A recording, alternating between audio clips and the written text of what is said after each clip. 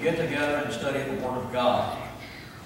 As we have been studying on these various messages as well as the messengers, I have thought about something that Stephen in the New Testament said in Acts chapter 7. In regard to the history of Israel, he said in verse 51 and 2, "Ye stiff-necked and uncircumcised in heart and ears, ye do always resist the Holy Ghost.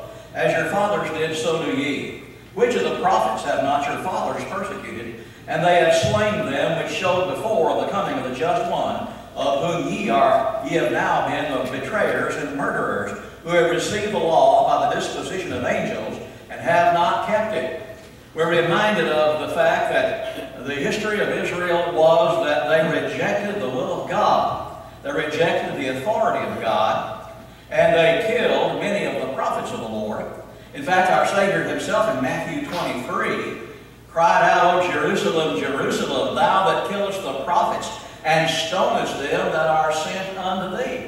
How often would I have gathered thee together, like a hen gathereth her chickens under her wing, but ye would not." We need to consider this afternoon three things in our study. First of all, we want to do a kind of overview of the book of Micah. Then we want to discuss some of the highlights of each chapter, 7 chapters.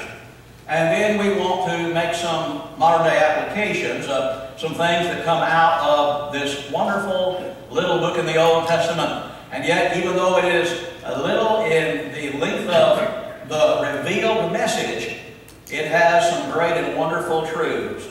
The opening statements of the book of Micah reveal that Micah was likely a native of Lectureship, a town about 20 to 25 miles southwest of Jerusalem in the southern kingdom of Judah.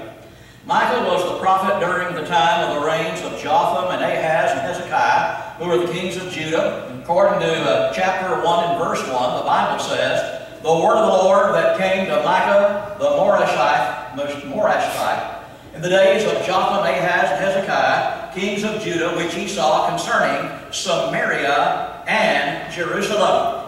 The message of Micah was to be a message to the southern kingdom of Judah, but it was also to be to the northern kingdom of Israel. Micah was contemporary with the prophets Isaiah, who lived about 725 BC, and Hosea, and very possibly the prophet Amos.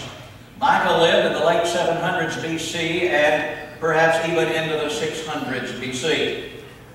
He declared himself to be a prophet of God in the very beginning of this message, when he makes it very clear as to what he is doing.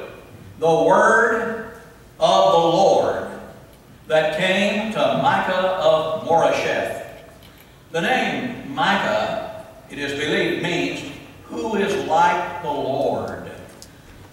The message was indeed primarily to Jerusalem, the capital of the southern kingdom, but it was also unto Samaria of the northern kingdom, according as we've just read in chapter 1 and verse 1. The message applied to both nations. Under the heading of major themes in the book of Micah, we want to consider the fact that there are the themes of hope and restoration, with all that the prophets said in revealing and exposing the sins of Israel and Judah, and the ungodly things that were done during that history, and the condemnation that is brought upon them. We see also that there is great opportunity for repentance and for restoration to the people if they will indeed repent. So after repentance, after condemnation, after punishment, we see that there is hope and there is restoration. Micah brings out very clearly, though, that although sin is hateful unto God, it is against God, it separates one from God, the Lord, nevertheless, is willing and ready to forgive those who will repent of their sins. The themes of righteousness and social injustice are of great importance in the book of Micah. Micah highlights the sin of his nation and treating sins as other people as being just as unacceptable to God as sins against God himself. Of course, all sin is against God, but there are personal sins that people commit against one another, and he is letting them know that when you sin against one of your own people, you are sinning indeed against God, and you're in violation of His will. God demands justice from His people, and Micah's references then to the coming of the Messiah are of great importance in this book, and he also makes the point that the deliverer, the Messiah, will be born in Bethlehem of Judah. Micah has additional concerns and emphases in this book. For example, he was very concerned about the people who lived outside the cities, those who lived out in the rural areas, the farmers, the peasant farmers. As a matter of fact, Brother Max Patterson wrote, and he said, whereas Hosea is known as the prophet of love, Amos, the prophet of international justice, Micah is called the prophet of the poor. And Micah had great concern with the poor people of his nation. Micah was a man of strong conviction. He was filled with courage, filled with the power of the Holy Ghost. According to chapter 3 and verse 8, he says, but truly I am full of the power of the Spirit of the Lord, and of judgment, and of might, to declare to Jacob his transgression, and to Israel his sin. So he declares that I am preaching by the Spirit of God. God is giving me His Word. I am preaching to both nations, and I am going to tell you the truth as it is, and I'm going to tell you your transgressions. He wasn't hesitant at all to proclaim the Word of God simply, purely, straightforwardly, as plainly as it could be. He denounced the wickedness of both Israel and Judah, and he foretold the destruction and the captivity of Israel by the Assyrians.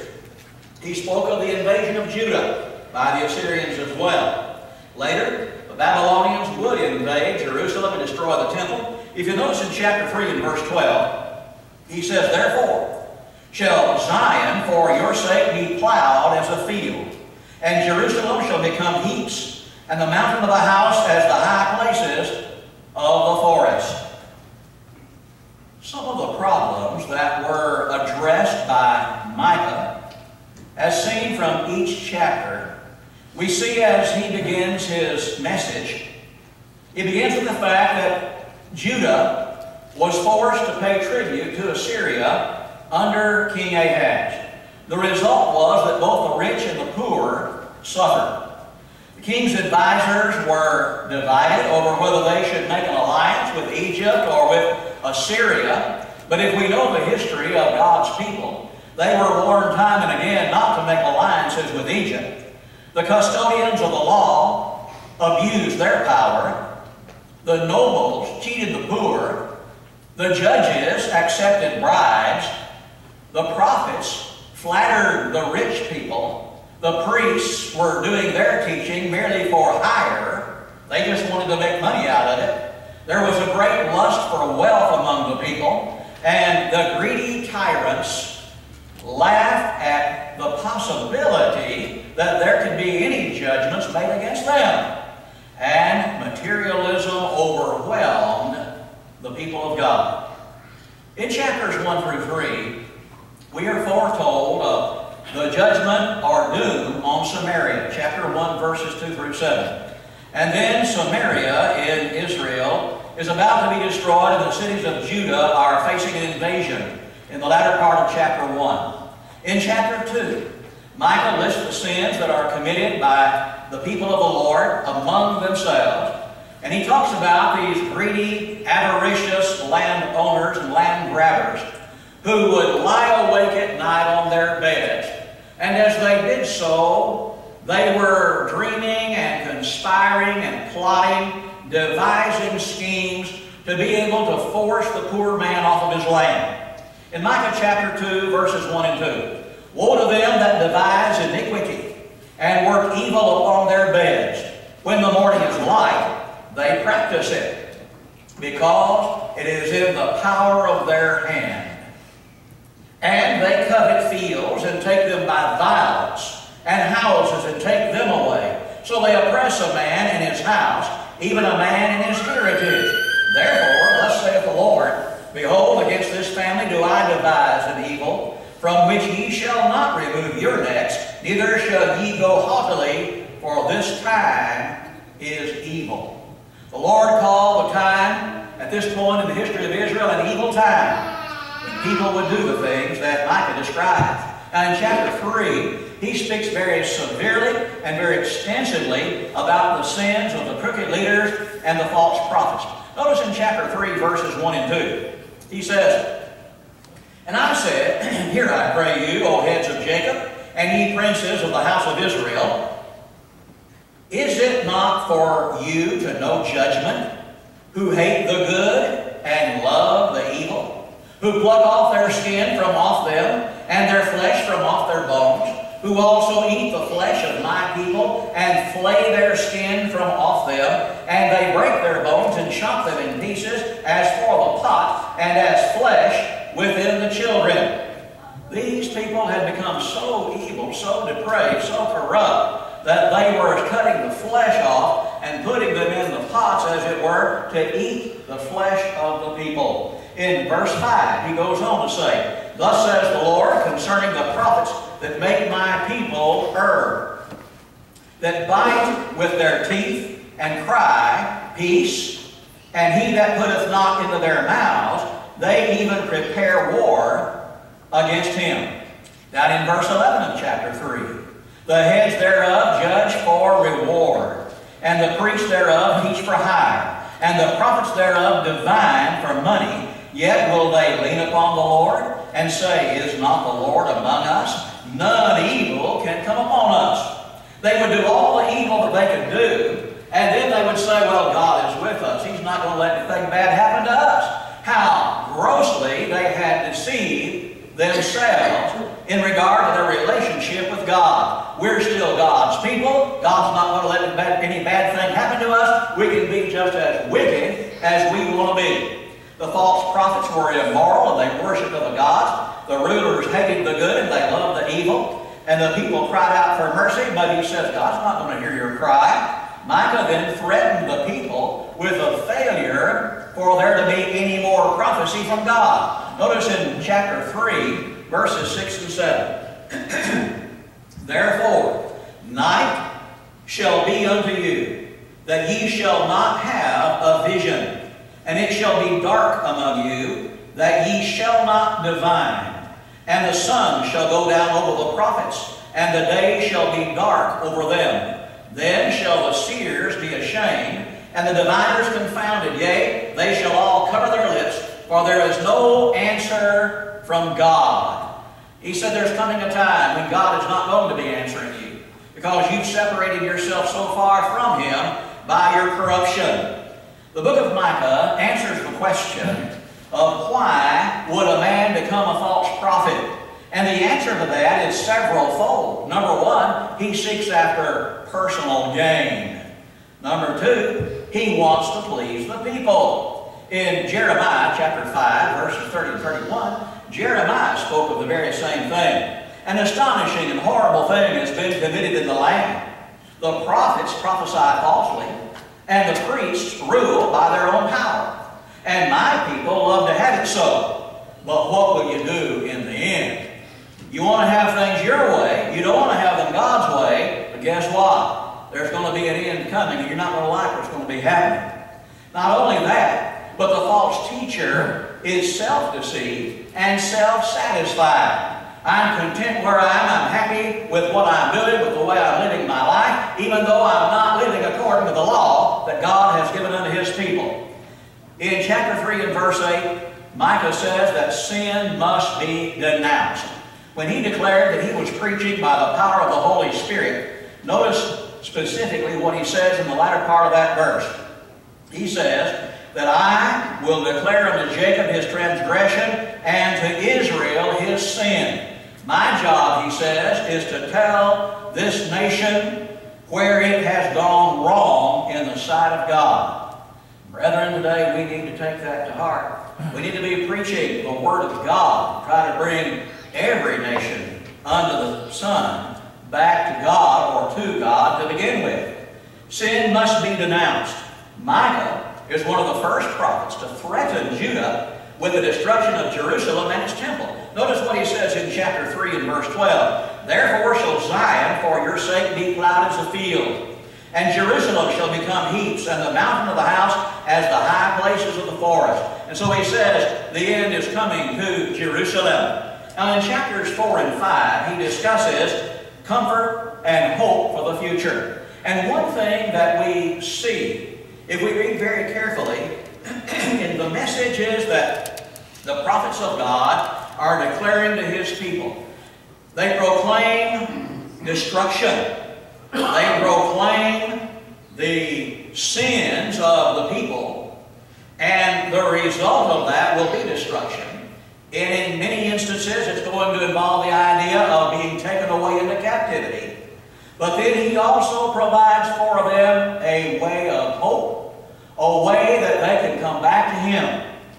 It is great that we have an opportunity to come back to God. How awful it would be for there to be no hope at all. I believe Brother Johnny this morning talked about the fact that we all need hope. We need God's grace. We need the idea that when we are in error, we can repent and come back to God if it's genuine repentance. And God was giving this kind of hope unto Israel. He says, the law will go forth from Zion, meaning that the kingdom would be established and the gospel would go forth out of Jerusalem. Notice chapter 4, beginning in verse 1. But in the last days it shall come to pass that the mountain of the Lord's house shall be established in the top of the mountains, and it shall be exalted above the hills, and people shall flow unto it. And many nations shall come and say, come and let us go up to the mountain of the Lord, to the house of the God of Jacob. And he will teach us of his ways, and we will walk in his paths. For the law shall go forth out of Zion, and the word of the Lord from Jerusalem. And he shall judge among many people, and rebuke strong nations afar off. And they shall beat their swords into plowshares, and their spears into pruning hooks. Nation shall not lift up a sword against nation, neither shall they learn war anymore. Somebody says, I thought somebody else wrote that. Well, he did. The prophet Isaiah, in Isaiah 2, verses 2 through 4. What we have in Micah and in Isaiah are almost word for word the same prophecy of the coming of the kingdom of the Lord. It's a very important message. The punishment, he tells us, is a punishment that will fit the crimes of the people in chapters 4 and 5. In chapter 5 and verse 2, he tells us that the Messiah will be born in Bethlehem. But thou, Bethlehem, Ephratah, though thou be little among the thousands of Judah, yet out of thee shall come forth unto me, that is to be ruler in Israel, whose goings forth have been from of old, from everlasting. What a beautiful picture that paints. Right here in the middle of this book, that the deliverer, the Messiah, will come forth from that little village in Bethlehem. And then he lets us know that if we're going to find any hope, the hope that must be found is found in the Prince of Peace. Chapter 4 and verse 3. And then in the future, there would be a remnant of God's people, as was mentioned earlier in a couple of the earlier lessons as well. There would be a remnant of God's people who would survive. Chapter 5, verses 7 and 8. Notice that he says, and I will make her, and the remnant of Jacob, and the remnant of Jacob shall be in the midst of many people as a dew from the Lord, as the showers upon the grass, that tarrieth not for man, nor waiteth for the sons of men. And the remnant of Jacob shall be among the Gentiles, in the midst of many people, as a lion among the beasts of the forest, as a young lion among the flocks of sheep, who, if he go through, both treadeth down and teareth in pieces, and none can deliver. So in chapters 4 and 5, we have those major points. And then in chapters 6 and 7, we find that he speaks of the way of salvation, and he presents this as a type of court scene. He asks the question, what has the Lord done? The idea is for the nation of God's people to have gone so far away from the Lord. What is it that God has done that is so bad, so evil to you, that you would treat him in the way that you have treated him, by going in these depraved ways, through idolatry, through immorality, through rejection of His divine will. In chapter 6, verses 3 through 5, notice what it said. O my people, what have I done unto thee? And wherein have I wearied thee? Testify against me. For I brought thee up out of the land of Egypt, and redeemed thee out of the house of thy servants. And I sent before thee Moses, Aaron, and Miriam. O my people, remember now what Balak the king of Moab consulted, and what Balaam the son of Beor answered them from the acacia grove unto Gilgal, that ye may know the righteousness of the Lord. He's asking important questions to make them stop and think. What has God done so evilly to you that you would turn your back on Him? And then there are questions that come back in this form in verses 6 and 7. Wherewith shall I come before the Lord, and bow myself before the high God? Shall I come before Him with burnt offerings and calves of a year old? Will the Lord be pleased with thousands of rams, or with 10,000s of rivers of oil? Shall I give my firstborn for my transgression, the fruit of my body for the sin of my soul? What is it that God wants? Does He want all of the livestock I've got? Does He want my children? What does God want of me anyway? Well, God gives His answer in the very next verse, 3 simply stated requirements. Notice what He says in verse 8. He has shown the old man what is good. And what doth the Lord require of thee, but to do justly, and to love mercy, and to walk humbly with thy God? That's what He wants. With all the sacrifices that God required under the law, He said, what I want out of you more than those sacrifices is I want you. I want you to be just. I want you to be merciful. And I want you to walk humbly with me. Because you see, their defiance of the will of God and their carrying out their own will was, in fact, a failure to walk humbly with God. It was the result of their own selfish arrogance and pride. We compare what is said here with what our Lord said in Matthew, or rather Mark chapter 12 and verse 37, where He said that David called Him Lord, and the common people heard Him gladly. The common people heard the Lord gladly. In the days of Micah, many of the people were not hearing the Lord gladly at all. In James chapter 1 and verse 27, James talks about pure religion. Pure religion undefiled before God and the Father is this: to visit the fatherless and widows in their affliction, and to keep himself unspotted from the world. Micah also laments the disappearance of righteous people in that time. Chapter 7 and verse 2. The good man is perished out of the earth, and there is none upright among men. They all lie in wait for blood. They hunt every man his brother with a net. Sounds pretty bad. And it was extremely bad during that time. There will, however, Micah says, be mercy after judgment. There will be an opportunity for the people to come back and to be the people that God wants them to be. We see that in chapter 7, beginning in verse 18. And I find this to be a most beautiful and very comforting passage of Scripture. In Micah 7, beginning at verse 18, who is a God like unto thee, that pardoneth iniquity, and passeth by the transgression of the remnant of his heritage? He retaineth not His anger forever, because He delighteth in mercy. He will turn again. He will have compassion upon us. He will subdue our iniquities, and thou wilt cast all their sins into the depths of the sea. Thou wilt perform the truth to Jacob, and the mercy to Abraham, which thou hast sworn unto our fathers from the days of old. What comfort, what compassion is being offered by God for the people if they will simply repent and come back to Him.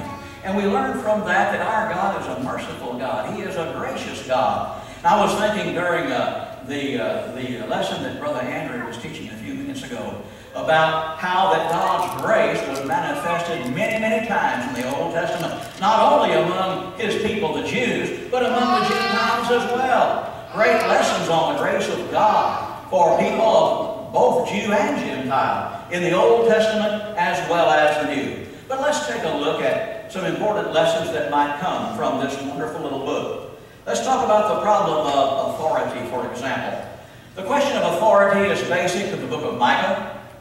Rulers, prophets, priests, and the people did not have respect for God and His Word that they should have had. Idolatry threatened to replace the concept and worship of the one true God. Graven images and idols were in abundance throughout the land, and people had no regard for the God of heaven who had led them out of the land of Egypt. Both Israel and Judah had departed from God, and both of them were in really deep trouble. Micah sought to bring to God's people the acknowledgement of their own sins and back to respect the authority of God. That's what it was really all about. They didn't respect the authority of God. God's true authority is contrasted with the false authority of idols and prophets that cause the people to err, cause them to sin. In chapter 6 and verse 16, "For the statutes of Omri are kept, all the works of Ahab's house are done, and you walk in their counsels, that I may make you a desolation, and your inhabitants a hissing. Therefore you shall bear the reproach of my people."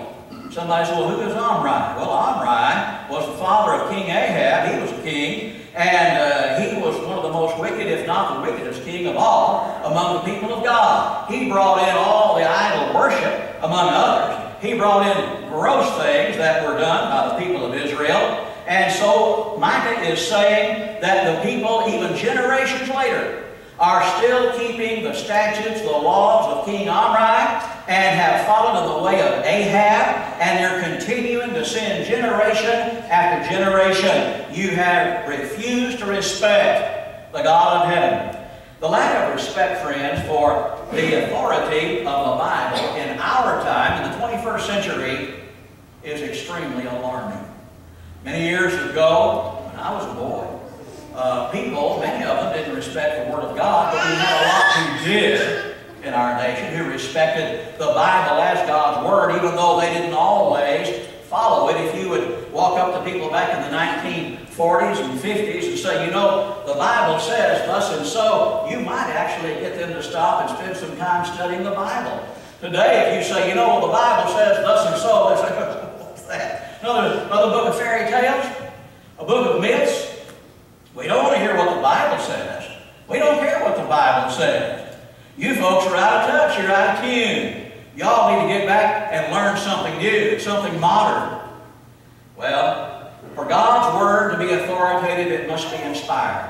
2 Timothy 3:16 and 17 says that all Scripture is given by inspiration of God and is profitable for doctrine, for reproof, for correction, for instruction in righteousness, that the man of God may be perfect, truly furnished unto every good work. Man does not learn the deep things of God by his own power of observation.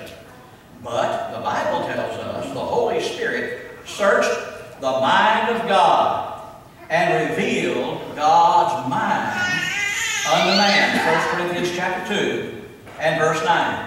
As a matter of fact, the very words needed to express the divine ideas and precepts of God were chosen by the Holy Spirit from the vocabularies of the inspired writers. In 1 Corinthians chapter 2, beginning at verse 9, here's the way the Apostle Paul stated it.